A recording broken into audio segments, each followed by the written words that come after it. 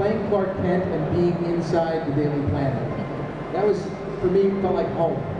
You know, every day we were in there, I was comfortable, having a great time, and things really hummed along real well. So anytime we were in the Daily Planet, I was having a pretty good time.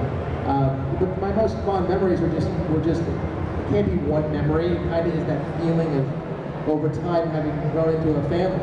Because you do. I spent more time on the set of Lois and Clark than I spent in college. And I only spent 4 years in college, you know. I mean, some people spend 5 and 6 and 7 years. I spent 4 years in college.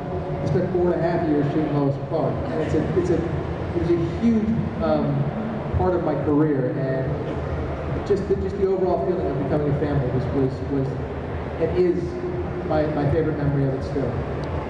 Great, thanks so much. Thank you.